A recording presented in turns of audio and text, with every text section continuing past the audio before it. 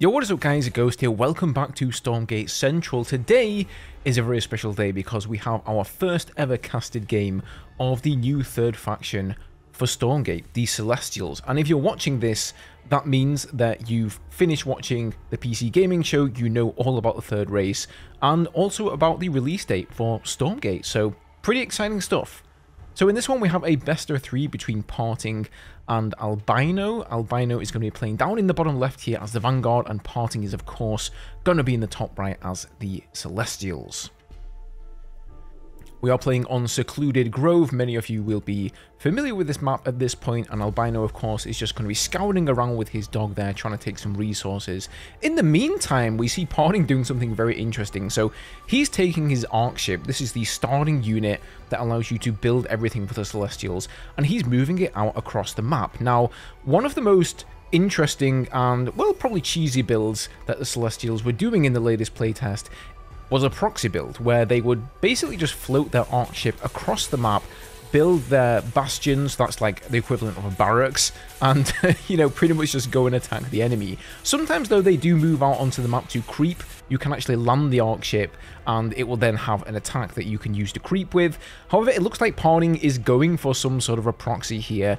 Albino has, of course, scouted it. There is no real way to hide such a proxy, and then we see a second morph core coming out for Parting. So right now back home he has one collection array that is mining luminite for him that you start the game with. You also start with a morph core, and he's moved that down to his natural, and now he's built a third morph core, and he's gonna hide this in the little middle island there. I am somewhat ashamed to say that during the playtest I was using this build a lot. That's why I instantly knew this is what it looks like he's going for. He's dropped a battery or a power bank down there, and he's also dropped a bastion, and in a second we're going to expect to see him dropping another power bank and 2 more bastions as well if he's using the same build that I did. So he is getting a scan off here on Albino. He sees exactly what is going on, an expansion and a couple of barracks. And what is this coming out? Is it a biokinetics lab? Or yes, it is indeed a biolab. So that is one of the top more abilities of the Celestials. They do have a scan, and an interesting thing about them is that unlike the Vanguard, who have this energy that you have to decide, you know, what ability do you want to use with your energy, with the Celestials, each of the abilities just has their own cooldown. So there really is no point saving your scan so that you can use another ability. Of course, you may want to save your scan to use it at some specific time, but it's not going to stop you using the rest of your stuff. So this is kind of interesting. Albino, he knows exactly what is up here. He sees the arc ship coming, and he's probably going to try and block this with his dog so that it can't land, or possibly with the lancers, because once that thing lands and you get one of the other abilities on there, which I believe is called Guardian's Wrath, it is so hard to defend against both the units, the Argents that are going to be coming out of these bastions here, and against that ability. You'll also notice that the morph core does have an attack. So the morph core can morph into a collection array on the luminite, or it can morph into a fabricator, which can then produce these workers called prisms that you can use to mine therium with. You can also use them to boost your luminite harvesting rate with, but at the moment he's just using it to attack. So here come the Argents out of the bastion, and he does have a power bank there, and you can see the power bank recharging the energy of the Argents. So the way that the Argents work is they will do, I believe it's 10 damage, but if they use energy and you can auto cast this ability, they will do 20 damage per attack. I think if it's like a golden attack, it's a 20 damage attack, and once they've used up all of their energy, it'll be like a blue attack, and then it will only do the 10 damage. So, you know, once you've spent all your energy on the Argents, they're nowhere near as powerful. You can see them taking down this Lancer, that they do extra damage against heavy units, so they're not really going to be so great against the Exos. And Albino here, he's got a repair bay up there. He's also got an Exo in a turret, so I think he's going to be fine here. I mean, he's already got 4 Exos out. It looks like Parting didn't really go too all in with this, because I believe earlier on I also saw him take another expansion. Yeah, he has both. In fact, he's even gotten a fabricator out there that you can see with a couple of prisons mining therium. So if you're going all in with this build, you're probably only going to get the 1 extra morph core, so you're going to have 3 luminite mines, and then you take 3 bastions and you just start pumping out units as fast as you can, but it looks like Parting is actually going for something different here. He's going for a containment build, and he's going to stop Albino from taking a third. You can also see him holding the other third base position here with his Argent. So yeah, let's see if Albino manages to break out of this one. There is no new unit model for the Exos here. There is a new unit model, I'm sure you guys have seen it, but it wasn't present in the frigate playtest mode, so if you're wondering, that's why it's not there. And here we actually see a research facility. That's not what it's called, I forget the name of it, but it's basically the research building that lets you upgrade all of your Bastion units. You guys are going to have to excuse me, all of the Celestial buildings and units are still, you know, somewhat fresh in my mind. Sneakily hiding the Argents there in the trees. Oh, he's coming out now, though, and that's not a good idea because the Exos are going to make quick work of those Argents. They are, I mean, you can see they've got decent armor on them, but they really don't do great damage to light units. Now, these little small buildings, I think they're called power nodes. They can actually be morphed into one of two different defensive structures, and you can tell which one it is by the little color on them. So if they have the orange one, it's pretty much like an Exo turret. It does some splash damage to enemies, so he's got a pretty nice position there. And the interesting thing about Celestials, by the way, is that you're going to notice with how mobile they are, and Albino is going to try and push in here, but I mean, he does have the Arc Ship landed, and that is now an upgraded Arc Ship as well. It is going to be doing quite a lot of damage. I don't think he quite has the firepower. But yeah, the Celestials are, of course, all about mobility, moving out on the map and building on the map. And as such, you can see those two buildings there that have a beam of light coming out of the top. That means they are designated as the primary buildings, and any unit that you make will then come out of those buildings. It doesn't matter if you have a bunch of production structures in the middle of the map in this island here, or not an island, but you know, the surround of trees in your main. All the units are going to come out of that single one structure, which is cool because you can just designate a new one on the fly wherever it is on the map. Also, the research buildings, I can't quite recall what they do, I'm not going to lie to you guys, but they all have some sort of an offensive ability to them. So you can make that choice between, do you want to take your research building and hide it in your main base, the same way you would in most classical RTS factions, or do you want to go and put it right next to the enemy's base, as Parting has done here, risking the fact that if you die and you lose that building, you're going to lose the research, but you can also use it offensively. Now, these little units that are rolling around, well, let's talk about those in a second, because there we see a scanner, and the scanners can be cloaked, and they are basically the observers, pretty much like the observers from StarCraft for this race. But these units that are rolling around here are called the Kree. And the Kree are melee brawlers, and when you get the upgrade for them, they can roll around like that, which increases their movement speed. But when they open up and spring forth in a flurry of blades, they will actually do splash damage all around them, and they do bonus damage to light. So he really has to be careful with these Exos. You can see he's going in for the Exos here, and as soon as he springs open there, he's going to do so much damage. But a nice micro from Albino here. He manages to keep most of the Krees away from the Exos. You can see as well when the Exos fire and they gain their movement speed buff, they're pretty much on par with the movement of the Krees, so he just manages to stay out of range. Another ability the Kree have, by the way, is that whenever they die, or whenever they get, I believe, to around 10% health, they become immune, but they self-destruct. So at that point, you may as well just send that Kree towards the enemy army, and when it blows up, it will also do some splash damage. So what is Albino going to do? I mean, he's doing okay here. He's gotten a third expansion up. He's gotten a couple of mech bays out, and soon he's already got one Vulcan out, and he's got medtech. So he is really starting to overtake Parting in terms of tech here, and if Parting doesn't finish him off quick, I think Albino is actually going to come out on top and win this game, because the Argents, they are just not really going to cut it for this type of army. So at the moment, though, Parting does have 132 to 105 supply of Albino. He is doing pretty well, but his base, you know, it's right outside Albino's. It is a very unique race, these Celestials. This is not really what I expected Stormgate to put out there. There are certainly some similarities to the Protoss, and I think, you know, by and large part, that's what a lot of people thought we would be getting out of this race. But there's a lot of stuff that's completely different, new, and innovative as well. which I really, really like. You know, it's nice to see something new for a change. But if you take a look at the minimap right now, just look at how sparse Parting's base is, where he has these expansions. So, you know, if Albino manages to get out here, I mean, Parting's doing a great job in closing him in his base, but if he manages to get out, Parting is pretty much defenseless in those areas.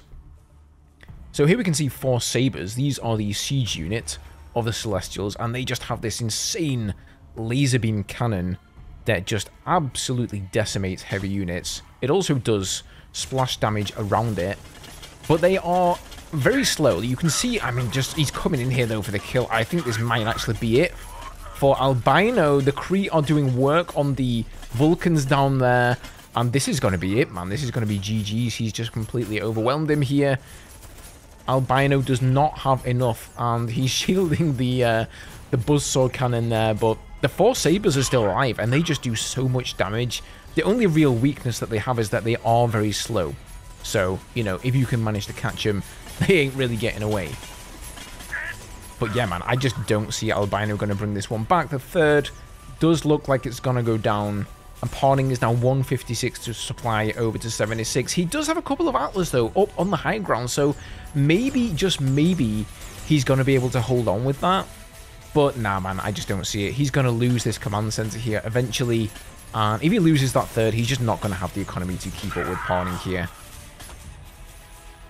There goes a little Kree exploding on the Lance. You can see they don't do insane damage. It's not like a Flame Imp or anything like that when they explode, you know, but it's just every little helps. Something to make the enemy player have to micro around that unit.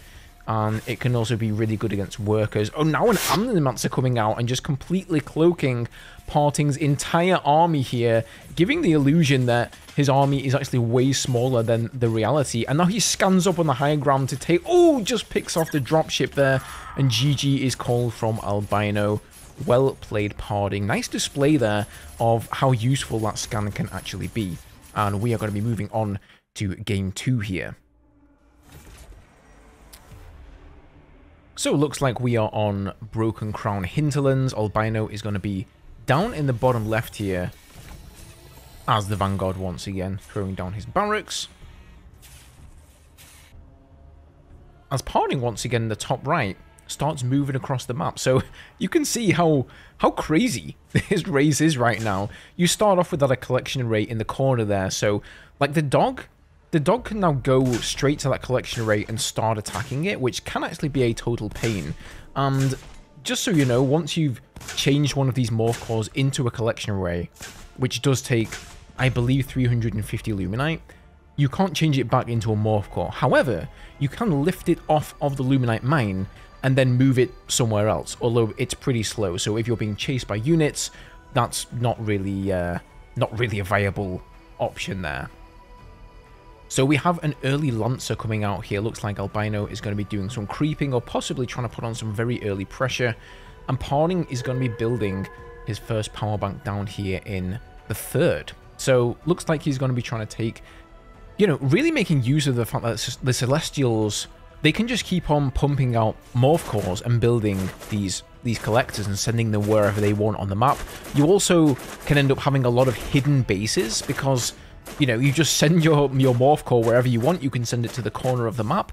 And it's also quite hard to see. Normally, when you scout an expansion, you will see a building and a bunch of workers running back and forth. But you really have to be careful when you're scouting for the collection arrays, because you'll just see a tiny little blip on top of a Luminite mine, and you don't always notice that it's there. So Parting's continuing to move across the map here. He looks like he's maybe going to go and take this observation tower to the west of his base. And Albino's just going to be creeping, so he's not going to try and put on any early pressure here with this Lancer. He has expanded, and it looks like he's just going to be going into some bioplate once again. Expecting to see another barracks come down from him, but who knows? We could actually see a mech bay come down instead. And Parting here has put his first, I believe it's his first bastion on the high ground. These are VODs, by the way, guys, I'm commentating over, so I'm not in control of the camera, just for transparency's sake here. Oh, this is actually the second bastion. Okay, there's the first one. So now he's able to spawn units both in his natural here, or his 3rd, I guess, he can spawn them down there on the natural, or he can spawn them on the high ground next to the observation tower, so he can almost instantly take that creep camp and cap it there. Meanwhile, Albino here taking his third as well. I would be surprised if we don't see any hedgehogs. In my experience of playing the frigate playtest, the hedgehogs were the best counter to almost everything that the Celestials had. Very, very difficult to deal with. You know, the Argents don't do damage, or they don't do extra damage to the hedgehogs because they're light units. They're also fast enough that they can outpace the Kree. So a lot of these starting units that the Celestials have just, in my opinion, can't really match up towards the hedgehogs. And I do think we're going to see some balance changes in the future once early access opens up in that regard. But of course, here in Frigate, hedgehogs, pretty damn OP. By the way, guys, the game now is, of course, available to purchase on Steam. The game is going to be releasing on the 14th of August, free to play for everybody. But if you guys want to get in early, you can, if you wish, purchase one of their early access packs, and then I believe you will get in on the 30th of July. Now, if you are a Kickstarter backer, you're already going to be in there. You know, as long as you were in the betas and you purchased the level of Kickstarter that allowed you to get into the beta, you're going to have access. You don't need to buy the game again. But if you weren't in the beta and you didn't kickstart the game, you can get in early by buying over on Steam. And if not, if you want to wait for the free-to-play release on the 14th of August, that's of course totally cool as well. But I would recommend wishlisting the game so you can keep up to date with exactly when it releases. So here we see a couple of new units. These are also built out of the Bastion, and they are called Vectors, or at least they were called Vectors in this playtest. No, who knows what they're called now. And these are like the harassing unit for the Celestials. So they actually have a teleport ability, and then they can recall back to the original position that they teleported from. Kind of like Tracer in Overwatch, if anybody is familiar. They do extra damage to light as well, so very good for killing workers and dogs. Also great for killing those exos. And you can see here they fire 3 shots at a time, so you can, once you've fired like the first shot, the other 2 will fire even though you started to micro the unit back. And he picks off an exo there, now going on the Therium workers. But these Bobs are of course armored because he has popped the overcharge. But even so, these Vectors, sorry, I can't remember what they're called. They're doing some insane work, but I don't think they're going to be able to challenge that Lancer. So they do have to be careful, because as soon as it pops into the Buzzsaw Cannon, or even worse, an Exo, they are going to have to get out of there. And they are going to hightail it down the ramp here. Try and get a... Oh, there's also a turret there on the main, or the natural rather. So he is coming in here. I'm going to try and get a couple more picks on the Exos. Really nice work. He's not really bothering to use the teleport ability yet. I guess he doesn't really have a need to. One of the main tricks in the playtest that people were doing is they were scanning up a cliff, teleporting up the cliff or behind some trees, getting some damage done on an expansion, and then recalling back down again. That was, you know, a really, really nice use for the Vectors. These aren't going to do much good for him, though, like in the late game. So, you know, great harassment unit at the start, and I think a lot of players were opening up every single match with these units. But as we get into the mid-game, they're not going to be that great. Now, that being said, Parding is ahead on supply here. He's 70 to 40 here, so he has a really big lead. And remember, a lot of the supply of Albino are the Bob workers. I don't believe that the collection arrays cost any supply. I may be wrong about that. I'm going to have to double check that for you guys, so apologies up front if I am wrong, but I'm assuming that the only workers that cost supply for the Celestials are the prisms that we see down there, and maybe they cost proportionally more than the Bobs do, so who knows. But I think the supply numbers are definitely in Parding's favor right now. And there we see the teleport as he jumps on those 2 Exos and tries to get them, and at any point he can actually teleport and recall back there. Getting a couple of picks in here. I don't think this is necessarily game-ending damage. I think Albino is going to be able to pull back from this. If he gets something out of... Oh, he's had to salvage the mech bay, though. He's not... I told you, man, he needed to get those hedgehogs out, because the hedgehogs, they absolutely destroy Vectors. Now, that being said, I don't think Parding's going to be able to do anything against the defenses that he has in the main here, but there is no Bob overcharge, and Albino, he's losing a lot of workers here. Like, he may just be able to hang on, but at what cost? He's lost so many workers, and it looks like Parting. It's hard to tell from the minimap, but I think he's just expanded everywhere. He's got his Arc ship landed right outside the door, once again, of Albino's third. This is just going to be trouble for him. Now, one of the upgrades that these vectors can get, I'm not sure if Parting has it yet, but when you teleport and then you recall, it will actually restore the health that the vector had before it teleported, and it will also bring it back its energy as well. So, you know, by that means you can teleport into somebody's base, do some damage, and even if you take damage, you recall back and you gain that health back again. So, you know, that is really powerful, but a very micro intensive unit, so perhaps not something for everyone, but, you know, if you're Parting, then you're probably fine. But Parting, he's got the Kree out as well now, so, you know, the vectors and the Kree do absolutely devastating damage, and Parting's sleeping on the job here. He's getting his vectors picked off by these Exos. I don't know why he left 4 of them in the main there. I guess they were just microing around, and he could have actually gone to the trees where the 4th is, scanned over there, and escaped via a teleport, but maybe he doesn't have his scan off of cooldown. But a pretty big attack here. There you can see one of the scanners. Those scanners can actually sit on a tree and cloak themselves and keep an eye on the enemy. And the Kree are coming in here, and they are just shredding through everything on Albino's base. They're going for that turret. And whilst the Kree don't do that much damage to heavy units, they are pretty tanky. They do take a decent amount of punishment, and now they're going for the bobs. And you can see one Kree is about to explode on the bobs. There he goes. I think this is going to be GG again, man. I don't see how Albino is coming back from this. I think he's just lost too many workers. A Vulcan has finally come out here, and all those Kree are going to go down. And I think the Vectors aren't going to stand a chance, but GG is called by Albino. So, you know, too little too late here. Oh, my bad, guys. I thought this was a best of 3. Apparently, it looks like it's going to be a best of 5. So, hey, awesome. We're in for another game.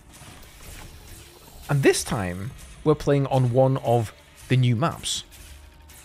So there were a few new maps in the Frigate playtest. I think this one was called Isle of Dread. I'm not great with names, guys. You're going to have to forgive me. I will learn them eventually, but pretty sure this one is the Isle of Dread just because of all the water. It is a 2-player map, but as you can see, it is absolutely huge. You've got double Luminite mines there right outside your door. Well, I say outside your door. You do have to cross some of that water, and I believe the water sort of hinders larger units from getting through there as quickly, whereas light units are not going to have any trouble. So it's a little bit similar to the grass that you got on Broken Crown Hinterlands on the west and the east side of the map.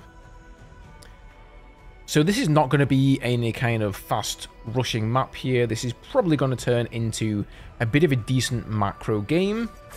And we see Albino going for that starting Lancer again. And really nice positioning here, making use of the splash damage that it does in a line to take out 3 of those mobs at once. And he is going to be taking the resource tower. The resource towers, or the creep camps, of course, have been redone in Frigate. So now, instead of just killing the creeps and getting the resources, you do kill creeps and get resources, but then you also have to capture the tower as well. So you can't just kill a camp and then move straight onto the next one. You have to actually hang around for a little while to make sure that you hold that tower or that camp. So that is the Therium one there. That probably tells me he's going for a quick biokinetics lab and also an expansion, and he wants to get out the upgrade for the Lancers. Biokinetic redirection, is that the one? Meanwhile, Parting, he's actually just got to be chilling at home. His Arc ship isn't going anywhere. He's planting it and making sure that he has some defense. For those of you guys who do end up playing as the Celestials, don't make the same mistake I do, where if you don't land your Arc ship, it actually can't attack. And if the unit gets underneath the Arc ship, then you can't land it. So a lot of the time you'll have a scout running around underneath your Arc ship. You can't land, and you have absolutely nothing to defend your base with. Albino getting a bit cheeky here, gonna go and take the Luminite tower right outside of Parting's natural. But Parting looks like he's setting up for the long game here. Going to be starting off with some bastions, probably going into those Kree again because they just are so incredibly powerful. And Albino's actually just all over the map. I really like what he's doing here, just sending a Lancer, one of them to each creep camp, because apparently one Lancer is plenty to take some of these camps at the beginning of the game. And you can see here he's already got 2 Luminite towers and 1 Therium tower. Make that 2 Therium towers in a second. So he is going to be definitely ahead in terms of resource income. But right now, both players absolutely even on supply. Unfortunately, we can't see the income on the overlay here, but hopefully that will be coming in the future. And there we go. Now we see the Hedgehog, and you can see him using one of the new abilities, the top bar abilities for the Vanguard here, which allows you to rank up your units. They also decrease the amount of experience in the latest playtest for how much experience you need to get those veterancy bonuses. And you can use your top bar energy to just give a unit veterancy. So here he's got 3 fully upgraded Hedgehogs already, and I can already tell you guys that these Hedgehogs are going to wipe the floor with the Vectors. Unless, of course, Parting ends up getting way more Vectors. It is a little bit dangerous here. He's got 4 of them, so 4 of them will definitely be able to take out 2 Hedgehogs. But if Albino manages to, you know, meet him halfway, then he's definitely going to have an advantage. Probably going to be going home to a repair sentry post here. Nope, no repairs at home. Maybe going to be just taking the bobs over there instead. It's really, really hard to breach this. You know, if the Vanguard player has that sentry post up and they've got the repairs going from it, they can just keep microing and cycling whichever Hedgehog has taken the most damage back to get repaired. And that is just so powerful. And eventually, the Celestial player just has to back off. So, you know, Parting, he's putting on a little bit of pressure here with the Vectors, trying to retake some of these towers, but I don't think he's got anything that is going to pose a major threat to Albino. And then you can see, you know, it does take quite a while to retake one of those towers. Both to drain it, and oh, gotta be careful, Parting. Here come the Hedgehogs, and they've just taken out 2 of those Vectors. And he teleports away there at the last second, but honestly, a bit of a sloppy reaction, Mr. Parting. Not like I could do any better, you know, but Parting is the GOAT of Stormgate at the moment. He, of course, won the $10,000 tournament, and I know recently there's been a bit of StarCraft discussion about who is the real GOAT, so I say these words with some hesitancy, but I do believe, based on tournament wins, that Parting is the current Stormgate GOAT. I have no doubt in my mind that it'll change in the future, but he is definitely one hell of a player. Albino is no slouch either, though, mind you, and he is moving out and finally taking his natural here. So there's 2 different directions you can go on this map. You can take the natural there with the double Luminite mine, but there's no Therium. So alternatively, you can go, like, if we look from Albino's perspective, out to the east of his base, and there you have a Luminite and Therium, but it's, you know, somewhat further away from your main. It really is quite a distance, and it spreads you quite thin, so it's much more difficult to defend there. Here you can see just how long it takes to take these towers. So obviously once you've got the big death ball coming, as Parting sends 2 Dias to heaven with his ability. I forget what the ability is called, but it's kind of like a death ray that you can just be like a beam me up Scotty for the Celestials. You just get rid of the creep camp, they just kind of disappear, and then you can take it. That's one of their top bar abilities. But yeah, taking some of these towers does take a long time in the early game, because the more units that you have in the cap zone, the faster it goes. So once we get to the late game, you can just move your entire army in there and take them in a matter of seconds. But at the moment, it's definitely taking a while. Parting is giving chase here with the Vectors. I'm quite surprised that he's only really going Vectors, because we've got Hedgehogs, like I say, they are going to start to kill the Vectors soon enough, but he's already got a couple of Vulcans out there as well, and the Vectors are really not going to do much about them, but he's going to be able to come in here into the main, which seems to be pretty undefended. So there is a danger that he's going to get a bunch of Bob picks. Probably the overcharge is ready to go down, though, so not a major issue. He's actually getting some nice picks on the Hedgehogs. He does back off. Not too far, but he does back off. He's waiting on some more Vectors here. So I think in Parting's mind, he thinks he can just finish him right here and right now. We do see 77 to 66 supply. I'm not sure why he's not pulling those Vectors down from the observation tower there. He's already capped that, and it looks like they are now on the move, are they? Maybe? I'm not sure what he's doing with them, to be honest with you. Why is he not just taking everything here? But perhaps he just wants to make sure that There's no run-bys by the Hedgehog from Albino. Nothing is going to go into any of his bases here. Kind of a shame we haven't seen Albino put any pressure on Parting at all. And, oh, the Hedgehogs try and get a pick there, but they kind of get caught off guard. One of them goes down, but they're now absolutely getting sandwiched between Vulcans, and they've found a way out. But, like I said, man, you know, Vectors, they're just not really going to deal with Vulcans very well. Oh, that is unlucky for Albino. It looks like those were 4 Bobs on his way to the 3rd. They were going to start up a 3rd command center, and Parting gets a really nice pick there. Now he's coming in, but the Hedgehogs are going to give chase, but he's got to be careful because this is exactly what I was talking about. Now we've got the repair post up there, and I don't think Parting's really going to be able to pressure this much, you know, if the repairs are going down there. I mean, he does get a nice pick on the Hedgehog there by focusing it down, but the rest of these Vectors are going to go down here, and, you know, Albino is just going to repair them up. So, oh, he's running in down at the bottom here as well, though, completely missed, and he's picked off all of the Bobs there. I think, given the amount of harassment coming out of Parting and how skilled of a player he is, especially at Micro, I really think that maybe we should have seen some turrets in the main here around the Bobs.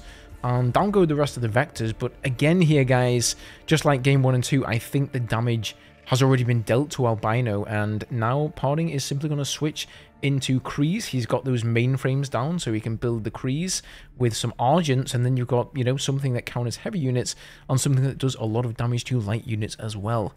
So I think it is just going to be a matter of time until we see Parting claim a 3-0. But Albino is starting to move out on the map here and get a little bit of map presence now that the pressure has been alleviated from those Vectors and they're all dead. But what is this? 3 Krees rolling across the map here, and they're going to open up on those Bobs and probably try and do, yep, that nice little flurry attack there.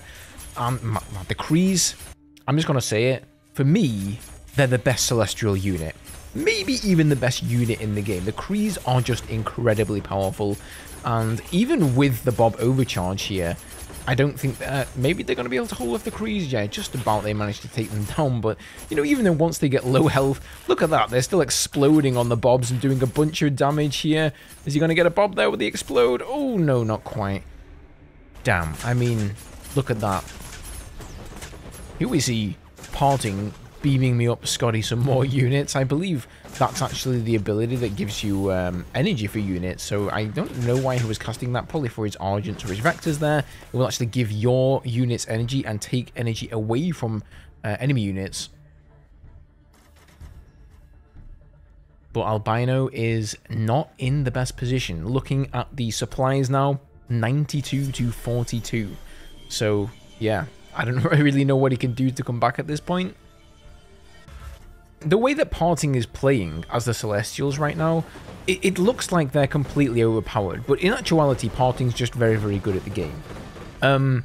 Because they do have a lot of weaknesses as well, which haven't really been showcased in this match, but, you know, if you get units on one of your expansions and they start targeting your collection array, you know, it's not like the other races where, like, for example, the Vanguard, they can defend right, you can always overcharge your Bobs, and then they get this insane armor, and they do offer like a decent layer of defense. With the Celestials, that's not the case. You're completely defenseless back at home unless you've built turrets. Parting is going to give chase here with a couple of Krees. Not getting much done with those, and the Hedgehogs run straight into Parting's army. The Hedgehogs are actually the best counter for Krees. You can tell here that they are faster, so they can just kite them and pick them off. But with the Vectors giving chase, it's kind of presenting a bit of a conundrum for Albino. The supply is falling, and Albino calls GG. It's going to be a 3-0 for Parting. So, well done, Parting. Thank you guys for watching. Remember, if you guys do enjoy the content here on the channel, don't forget to hit that subscribe button once early access releases. There's going to be a lot to go over here. We're going to be doing plenty of builds, guides, and more casts of the game. I'm going to be covering tournaments, so make sure that you don't miss out on all of that. As always, guys, thank you for the support. Thank you for watching, and I'll see you guys in the next one.